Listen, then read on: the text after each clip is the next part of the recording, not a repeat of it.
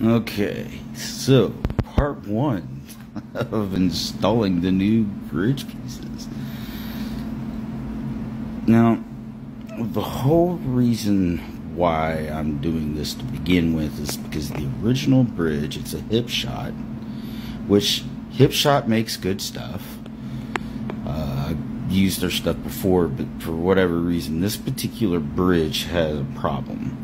And what that problem was is that the saddles, there's a couple of them that I couldn't lower them enough because to adjust the string action height.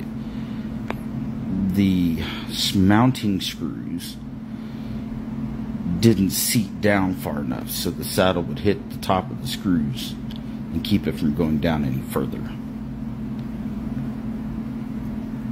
So, of course, I had to do something about that. So I decided to go ahead and replace them. So I found that guy, found his product, and I'm always about helping out the new guy, and I am definitely not disappointed at all.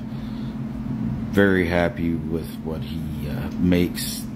It's definitely an original design, much better than any of the other single or individual saddle bridges that I've seen. Multifaceted, I mean, they're great stuff. So, as I'm trying to show you there, you can see, you can't see too well, but it's pushing the saddle up over the mounting screws. You'll see it a little better here in a second once I get that off and I pull the screw through there. You can see where it's just not gonna seat like it's supposed to be. Right there, you can see where it doesn't seat all the way down. So, it's all prepped and ready for the new stuff. Part 2 coming soon.